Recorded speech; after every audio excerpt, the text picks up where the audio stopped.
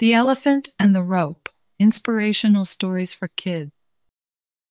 Today we have a book named The Elephant and the Rope, Inspirational Stories for Kids.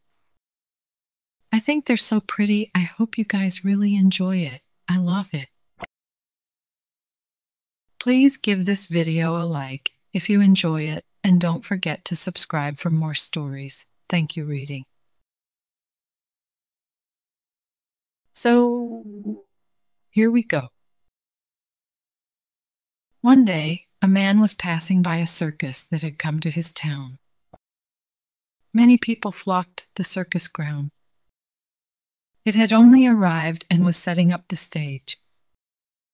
All the circus animals were kept separate. As the man was passing by, he noticed something extremely peculiar. The majestic and gigantic elephants were tied to a pole by a thin rope.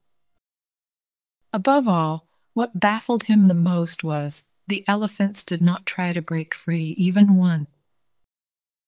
It is obvious that any of them can break free at any moment, the man thought as he observed the elephant.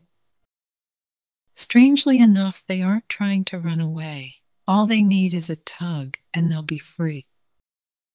And these circus people, too, don't seem too bothered about it. Just then, the man spotted a trainer. I should ask him, he decides. So, the man goes to the trainer and says, "This is really confusing. You see, these animals are so strong, and yet none of them are trying to break free. And all of you are not even worried." Upon hearing such an interesting question, the trainer only smiled before he replied, "Of course, these elephants can run away if they want to. But they don't. I haven't seen a single one escape. Well, you see, when these elephants are smaller, we use similar kinds of ropes to tie them. Since they themselves are small and not too strong, the rope holds them in place, making them unable to run away," the trainer explained. As a consequence, when they grow up, the elephants believe that the ropes are enough to tie them. And the thought of running away never occurs to them. Soon after that, the man returned home. As he walked back, all he could not stop thinking about the elephants and the rope. It had to be the most baffling thing he had come across.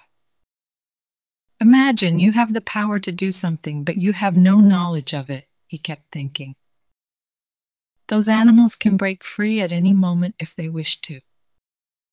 But just because they believe they can't, they continue to do nothing. Similarly, imagine how many of us don't do something because we ourselves believe that we can't do it. How many of us don't do things simply because we fail at it once. Then, all of a sudden, he says, "From today onwards, I will continue to do things as many times as I need to. I will believe in myself." The elephants and their ropes had strangely given the man an immense amount of inspiration. The end. Good job, friends. Thank you so much for reading with me. Bye, I'll see you next time.